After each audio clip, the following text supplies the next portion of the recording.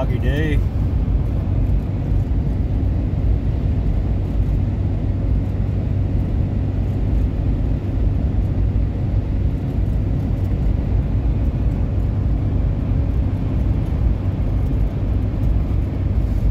Heading down to the big town, take advantage of some sales that are going on various items I need unrelated to Christmas.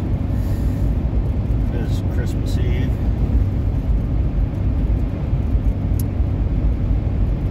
So, Merry Christmas to all you Christmas celebrators out there.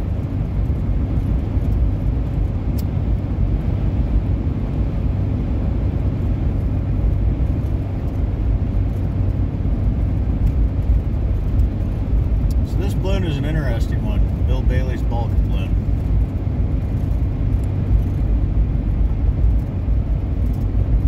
I've had the tin open for 11 days. This is my 11th smoke of it.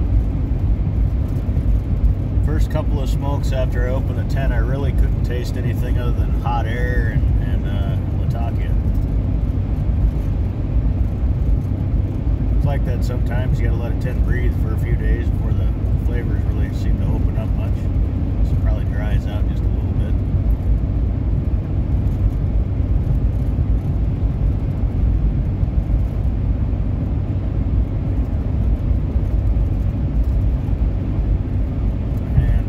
First couple of smokes, I settled in on smoking this in wide, shallow bowls.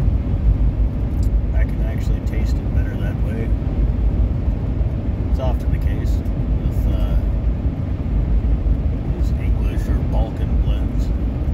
This one is specifically named Balkan, so I'll use that.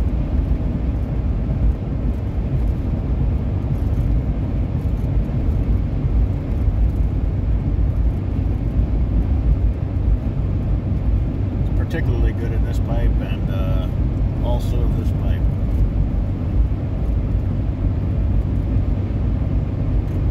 Which is a Savinelli second. It doesn't have a number stamped on it. I think it's a 122 maybe, I forget. That shape anyway. So that's what I've been smoking this in. I haven't been smoking anything else in these two pipes.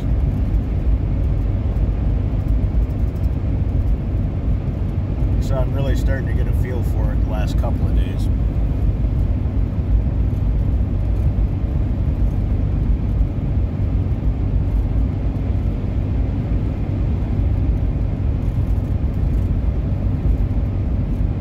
So I don't exactly know what all the blend components are.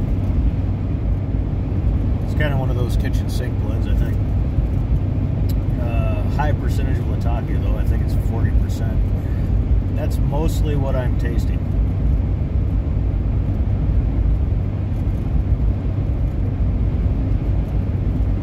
And the Orientals come through.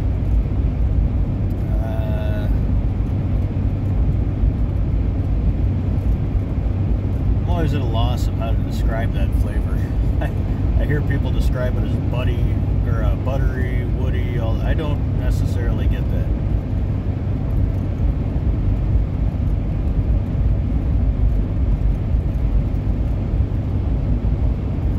Woody, vegetal, I guess so.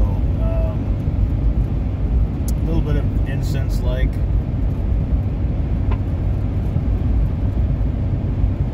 A little bit of spice.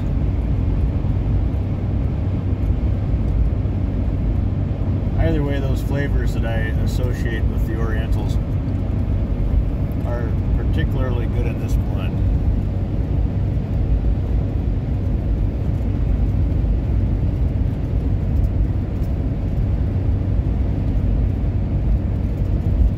I'm liking it a lot more the last couple of days than I did before.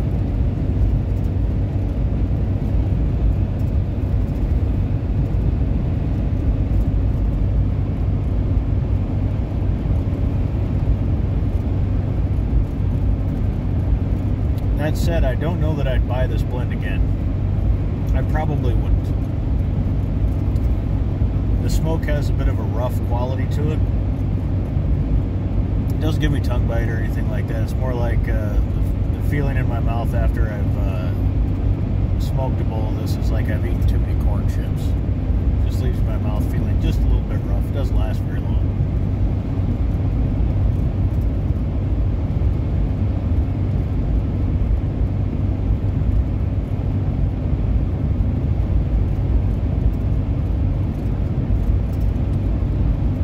I am enjoying it. I'm going to smoke through the whole 10. I'm not going to jar this.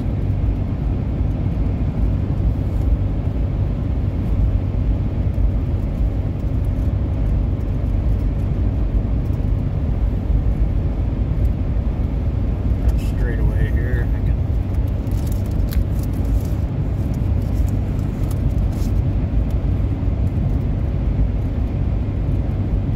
It's kind of wide.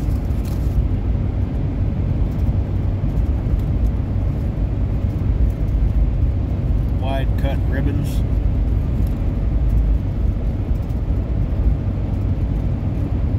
Nice stuff.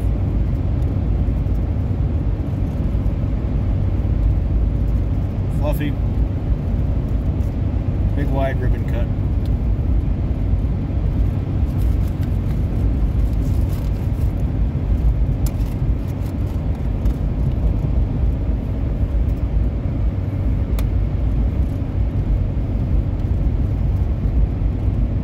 The reason I bought this is because I've been wanting to smoke this blend for a very long time. I'm not exactly sure when I became aware of it. I have a dusty old memory somewhere back in the head about seeing a guy buying 2 sleeves of this in a pipe shop and asking the tobacconist what it was. And he said, "Oh, that's a very strong English blend. You wouldn't be interested in that."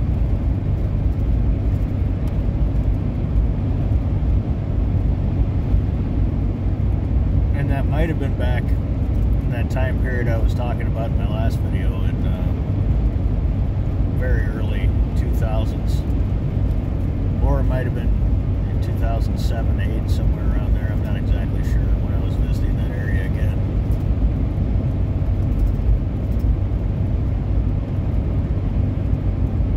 But I do remember seeing various folks talking about this on forums back in the 2010s, I think, and also the very early days of the YouTube pipe community, back before it was a community, and there was just a few dudes and a few chicks making videos too back then. That was funny. That was a fun time. There wasn't a whole lot of format yet. That was way before I was making videos.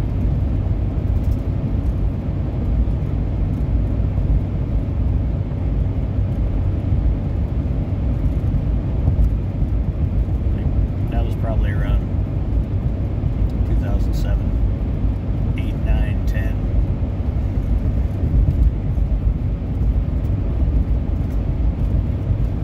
But I remember seeing some guys smoking this blend back then, and I remember I almost ordered it several years back, probably 7 or 8 years ago when Sue Dunhill was talking about it. But it's just a blend I never got around to ordering, and I thought, you know what, I've wanted to try that blend forever.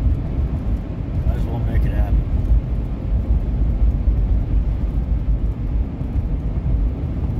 This is not my style of Balkan. Not these days, anyway. 10 years ago, I probably would have loved this stuff. Today, it's okay. I'm enjoying it. I'm going to smoke the whole 10, but it's not really my deal. Guy damn near ran into my bumper behind me here. Settle down, fella.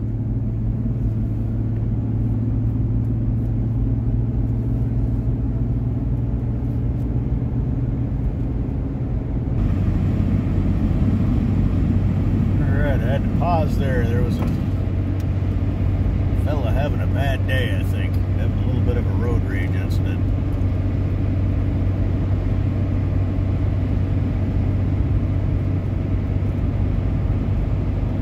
I finally slowed down enough, 10 miles an hour below the speed limit, for him to just get around me and couldn't tailgate me. I got flipped off when he drove by, so I just waved back at him. Have a nice day, Philip. Best way to deal with that so I don't get upset.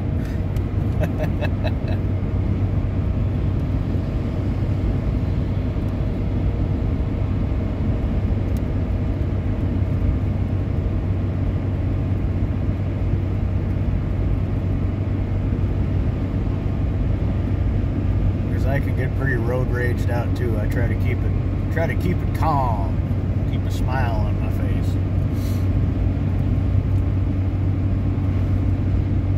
All right.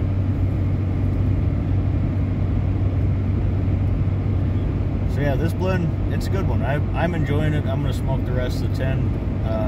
I doubt that I'll buy it again. I am glad that I tried it. I learned a lot of years ago to not have high expectations for pipe tobacco blends based on things other people say. And because what they're experiencing is very likely different from what I'm going to experience. But this blend comes from back in the day when I did have expectations about how a blend would taste and how good it would be based on what other people said. I don't do that anymore, or it's very rare. There's a few people that I know our tastes kind of line up, and when they say something is good, then I'll likely try it, maybe. But this one comes from back in the days when I used to believe the hype. So this blend is kind of it's kind of like, you know, that idea that you don't ever want to really meet your heroes, you know, because they might turn out to be not all they were hyped up to be. Well, this blend wasn't a hero of mine, but it didn't meet my expectations of what I thought it would be, which is good, because it's silly to have those kind of expectations.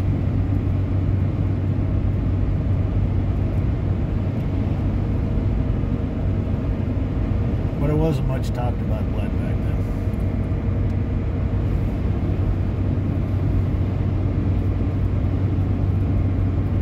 So I know that doesn't sound like a glowing review, right?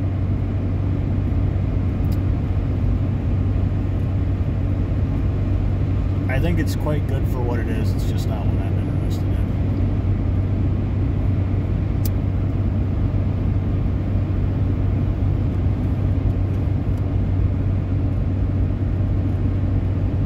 So in my last video, I asked if people can detect that something is going to, that a tobacco blend is going to bite their tongue from the tin note.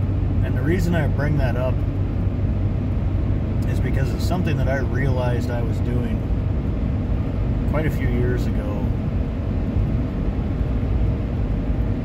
I realized I could smell whatever it is in the tin that's in the tobacco that's going to bite me. And I'm going to say I've got, sometimes I think it's real high percentage that I can do that, and sometimes it's probably realistically around 70 or 80% accuracy rate with smelling a tobacco and knowing if it's going to bite me. And some people are lucky, they don't get tongue bite. Other folks get tongue bite from smoking too hot, or from the tobacco being too wet, or literally getting a steam burn. That's not what I'm talking about. I'm talking about that chemical reaction. Some tobaccos have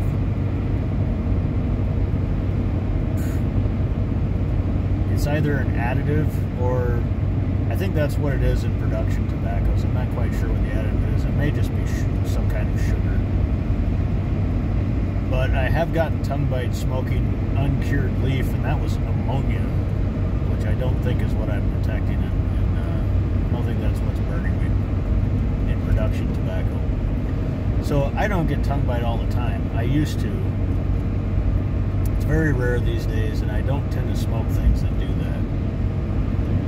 I would like to enjoy my smokes. I don't want to be enjoying the taste, but in pain. I don't want to burn my tongue, so I don't smoke things that do that.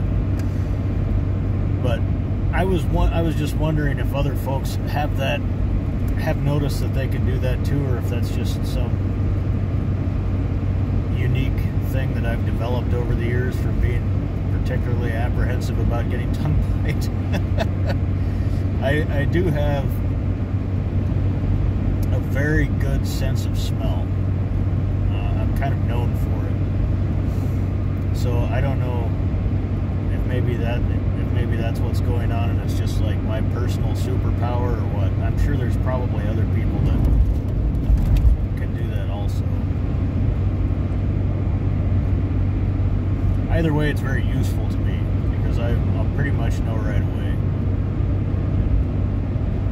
Smell something, and especially if I go to a pipe shop or if I meet up with other pipe smokers.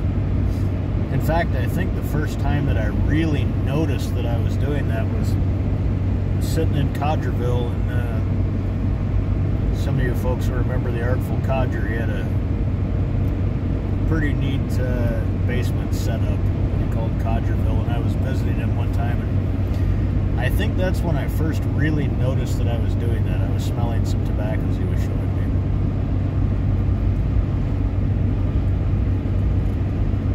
So that's what I was wondering about. So I've got 3 tins open right now, and I'm just smoking through these tins. I already talked about this one, which only has 1 flake left in it, and which is the 4th generation 1931 flake. Just covered the Bill Bailey's Balkan blend, which is just kind of fun to say. And the other one that I've had open for at least 2 weeks now, maybe more, is Cornell and Deal Briar Fox. So I'm going to talk about this one next. And I'm working quite a bit, and I'm not home in the daytime lately. I don't have time to put up videos, so hopefully tomorrow I can get a video out on that one. Maybe the next day, get it uploaded. That's the idea anyway. So most folks check out of my videos somewhere between the 8 and 9 minute mark. So anybody that's still hanging out, have a wonderful holiday. Christmas. And if I don't see you, New Year's. Hope you're all doing well. Get outside. I need to do that also.